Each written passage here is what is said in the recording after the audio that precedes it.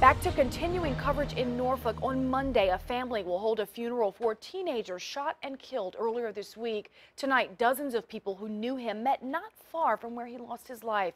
10 on your side's Erin Kelly talked to his family and joins us now live at the Police Operations Center. Erin?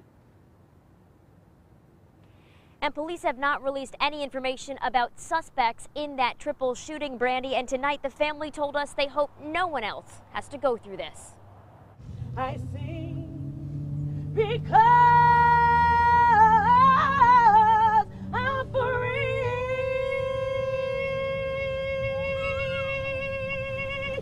He was 17 years old, the 23rd victim of a homicide in Norfolk this year.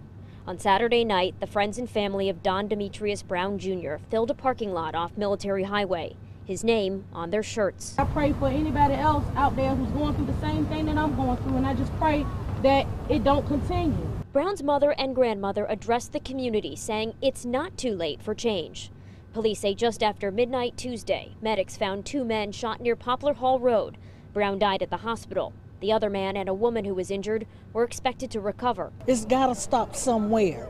Someone has to put an end to this violence. Brown's family ended the gathering, letting go one balloon for each year he lived. Baby, you for real.